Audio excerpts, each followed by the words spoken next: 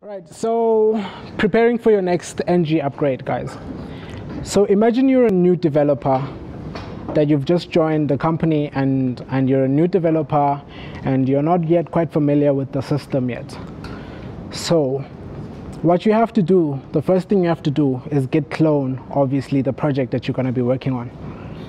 But what happens when what you're git cloning is not just one project, but it's multiple projects spread across the same namespace. It's the same app, but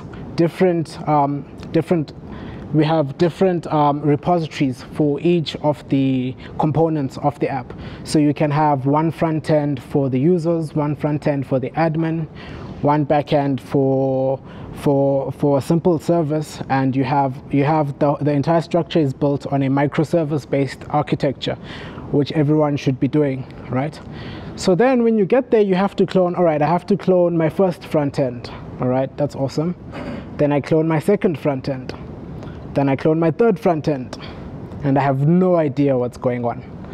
Then I clone my backend, and then it complains about a missing backend that I need to run. Then I need to clone that, configure that, and I have to do all this process.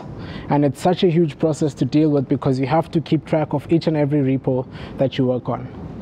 Which brings us to today's talk, which is going to help us manage that kind of separated dependencies. But before we get to the talk, I have to introduce myself, as it's customary. I am Iron Man. At least that's what I want to be. And I am that developer that I just described. I am the person struggling to find out the different kind of apps that we're working on in our company. Which brings us to Nrwl NX. Nrwl NX helps us manage mono repos. So a mono repo is just one repo where you store your entire code. Now, when we talk about mono repos, we talk about enterprise scale. So when we talk about enterprise scale, we literally mean multiple teams with multiple apps and multiple shared libraries, right? So meaning that in your company, you can have, say, 3 apps that your company manages, but each of those apps have their own libraries, and their libraries can be reused on the other apps. And those other apps also depend on third-party apps that you download via node modules. Or enterprise scale could mean one huge app that your company is working on. However, it has multiple modules, and you're working on either 1 or 2 or a couple of those modules, and another team is working on the rest of the modules. And what you really want is to have everyone in your company to use the same UI components library, the same modules, the same interfaces. For example, if you have a team that's working on a web app, for instance, you want to ensure that the experience feels the same on mobile and it feels the same as well on a tablet version. That way we're using the same components. That way when you switch from your web, when you switch from your web page and you download the app, the experience feels the same when you are on mobile or when you are on tablet or when you are on a desktop application. So let's talk about the project structure when we're going to deal with a mono repo. Generally, the idea of a monolith means that you have one app and it has a bunch of dependencies that you have to manage. A modular monolith means that I still have that same app, but now I can swap out different modules, swap out different libraries, and interchange them with other modules. So when you have one app and another app, what can happen is that eventually they're going to use the same library. So it can happen that app 1 is using, for instance, NGRX, and your second app again is using another NGRX. Now you have 2 clones of the same library, right? So what we want to talk about is a shared library as a separate package and a separate repo, which is what usually happens here. So we usually have the third module as a dependency of each of the 2 apps that it uses. Which brings us to NX workspaces. Now, in NX Workspaces introduces the concept of a monorepo. So being a monorepo means that we have all of our apps on one repo, all of our libraries on one repo. That way, so we have all of our apps on one repo, one package.json, one node modules, one set of configs. And what your app generally would look like on an NX workspace would be, I have apps, my app 1 and my app 2 that I just showed you, and all the libraries that those two apps share, right? So some of the pros of using a monorepo would be having unified versioning. So I know that when I'm in my version of the app, I know that everyone is on the same release, on the same version. We know that everything on a particular commit will work, right? So nobody's going to push any commits that a build is particular failing for a certain app. Because when you do a commit, it does a build for all the apps that you have, and then it checks which ones are building, making sure that you don't commit any code that is breaking. It promotes code sharing and reuse, meaning that I can write one library and then use it over and over again across all my different apps. It's easy to split libraries into modules that I can reuse over again.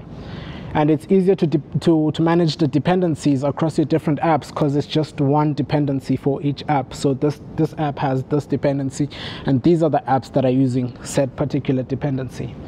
There's one build setup, and code IDEs are workspace aware, meaning that when you create an NX workspace, it is aware that it is an NX workspace and it knows how to handle said particular workspace.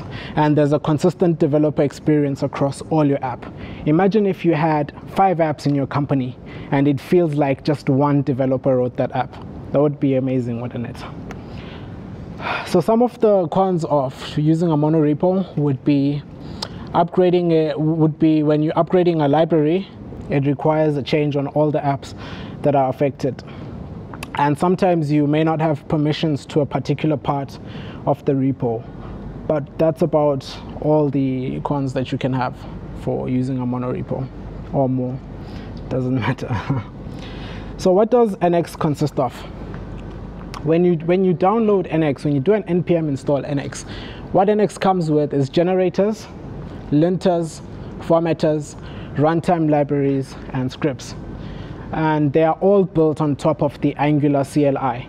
So if we talk about generators, for instance, when I talk about generators, I mean that when I can use the Angular CLI to generate portions of my app. For instance, if I do create an NX workspace, it creates code for me. It auto-generates code for me where it separates the apps and the libs and the different tools that I'm going to be using, and it writes out all the code that I'm going to need as setup. And then when I do an ng generate my app, it knows the right place to put the app under the my apps folder. And when I do like an app module, it automatically does the import to the relevant app module for said particular app that you just created. And then when you do like an ng generate UI components, say now you have 2 apps, you have my app and you have new app, and you want to use this new UI components that you're doing, right? What's going to happen is now this new UI components module is going to be shared through both of the apps that you're using, nice and neatly down on the libs folder. And then it automatically gets imported to the module.ts file.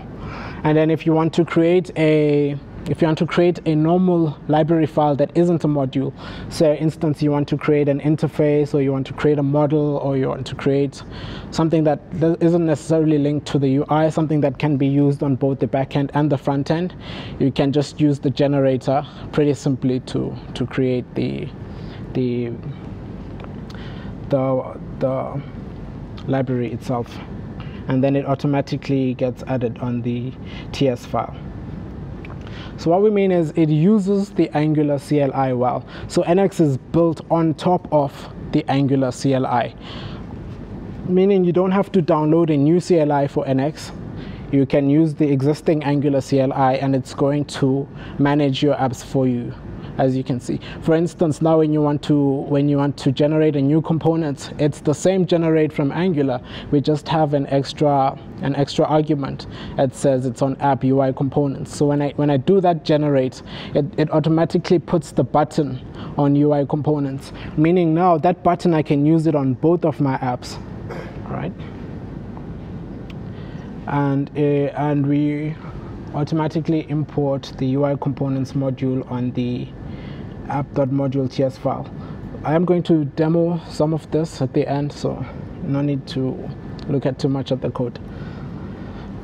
So the great thing now about NX is that you can use it to test, build, and serve your apps using those same commands that you know using Angular. And a nice thing about using NX is that it comes with linters as well, automatically. So when you download the NX from npm using npm install, you're going to come with a default linter, which is tslint, I think. And when you have tslint, you ensure that all your developers are writing code that actually works.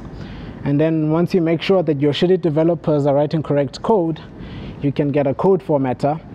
So you make sure that your shitty developers are not putting tabs instead of spaces. Code. Yeah. So let's talk about affected apps. So now I have my amazing NX workspace, right? And I have all of these libraries and I have all of these apps that I'm managing in one repo. What happens then when I make a change to a file on my library? That's what's awesome about NX, is that it tells you exactly where your change is. It tells you exactly what it's going to affect. It's going to tell you exactly which of the apps that are being used by this component that you're modifying. It's going to tell you exactly which of the libraries depend on this component that you're using. And you can just do an npm run affected apps and it'll show you the apps that you're using. And then what's cool about that is you can rebuild a portion of the app. You can rebuild a portion of the app where the file change that you made is affected. So imagine if you had 6 apps and you changed one file. Imagine having to rebuild all of that. So with NX, what it says that we know which apps are affected. We're just going to rebuild all of those apps. The same with unit testing. When you run unit tests, it knows which of the apps are being affected, and it just runs unit tests for that particular app instead. And there's obviously more that I'm not mentioning that NX can do. Like it can manage dependency. It can manage all your dependency injections with ngrx. It can simplify fetching of data. It can help you facilitate the migration from Angular.js to, say, instance, Angular 8. But I literally don't have much time to talk about that because I just want to show you a few cool tricks with NX. I hope I can show you some code on VS Code.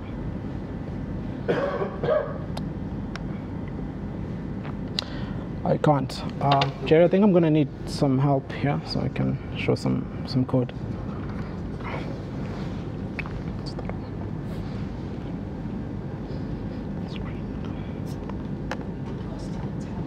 Sorry? I'll show you. Okay, so just go back to Chrome. Stop. Click on the cast again. All right. Just stop it on the new, and then go to sources, cast desktop, and click on Canteen TV. Oh. Yeah, you were just casting your tab. The tab instead. All right. Sorry? I think it still is. Yeah. All right.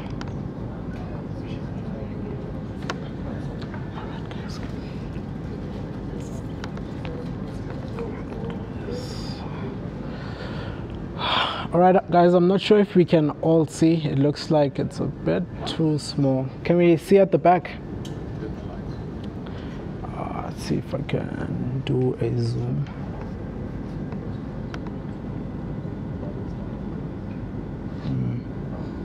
It doesn't matter.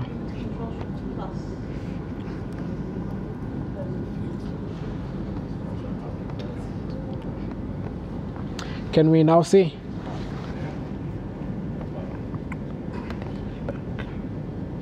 All right. All right, so here I have an example project where I have two apps, namely the products app and the carts app. One of the apps is written in Java, one of the apps is written in Angular, and the other app is written in React, as you can see right over here. It's a React app, and the other app is written in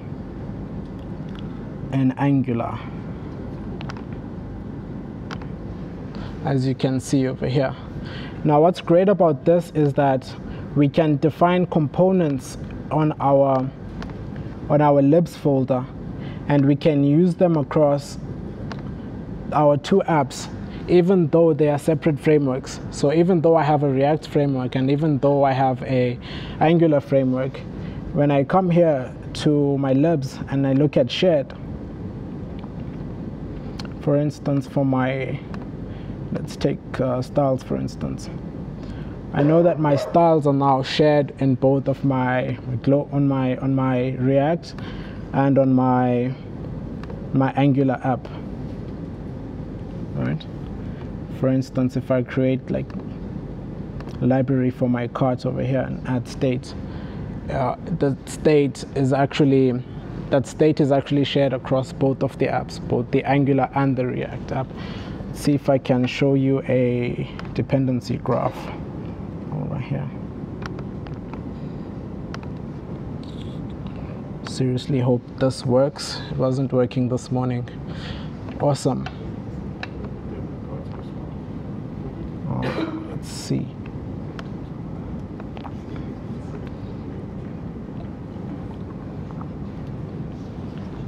All right, so if we look at this dependency graph, it clearly shows us that we have two apps, namely being our products app and our carts app, and then it shows us the library and each of the dependencies that the apps have. For instance, if we trace the carts app, it has a dependency on the carts page app, and also a dependency on some of the shared assets. Like if I trace the dependency here, and when I look at this shared header, it just means that only my cart app uses this header, and it's not necessarily shared with my products page, my products app, sorry. And when I look at my shared assets, I can see that on my app. Yeah, sorry? It is actually shared. Are you talking about the shared header? Yeah, a bit more up. Yeah. Oh, with the shared assets. Go left. Where? Down a bit. Down with curve. Left. What? Left. No, other left. Yes, almost there. Go a bit more left, Down. There we go. Yeah. Which one? What? What? Single one. It's the one that comes down from the Go down. products. Oh, I see it. Oh, I see it. It's also My bad. shared by products. My bad, sorry. So once we've looked at our dependency graph, NX gives us some really cool build tools. For instance, if you want to build products, Is there like a different view of the same thing, like not with like such a messy graph? you can toggle the apps that you want to see. You can toggle the apps that you want to see, because usually when you have a lot of apps, then the dependency graph can actually get really messed up. So you can. Yeah, you pretty much can. And when you want to build, it literally comes, so you don't have to type on your terminal anymore. It just knows the correct the correct commands that you have to use in order to deploy. Or if you want to run it, let's see if I want to run cart serve. So when I click on run, so then now it begins executing the task for me. I hope this works, because I haven't.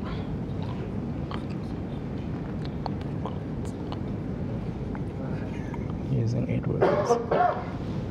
And let's see if I can run something else while we're doing that.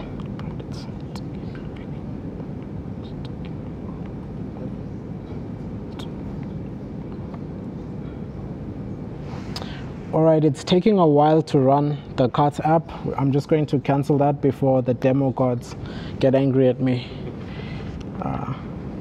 Alright.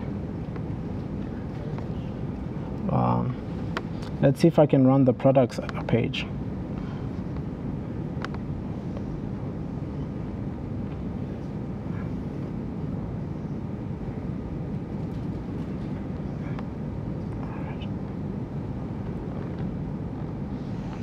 So 0% compiling.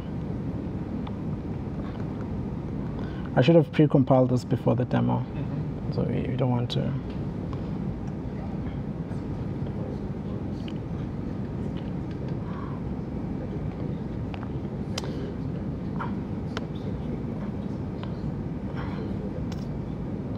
All right, so let's just pretend that it finished building. Once it finished building, it's going to serve up my Angular app.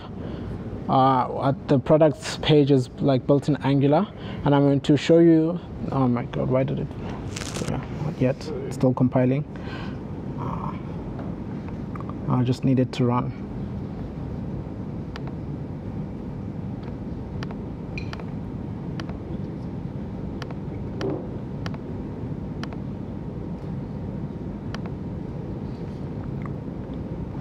Alright, so it's taking a really long while to run. I have no idea why.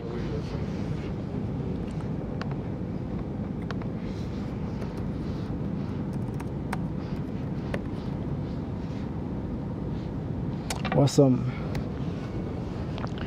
Alright, so now that our app is running, if we take a look at that header component, I can definitely assure you that it's the same header component that we use even on our React front end, because like when we look at the code for it, we can just see that it's just a normal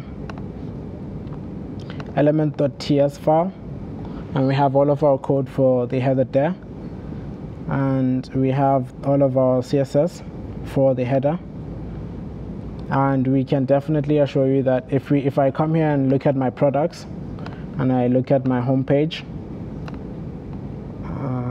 just open my home page, I use sorry, not this one. I use not this one, sorry. All right. So I import my shared UI from NX example from my shared library, and I use it, and I then use it on my browser right over here. So some of these components that I'm using here on my browser are the same components that I'm going to be using on my carts app. For some reason the carts app was just taking too long to run, so I just have to show you the carts app. And just because I'm running out of time, I'm going to take a few questions from you guys, if you guys have any questions. All right.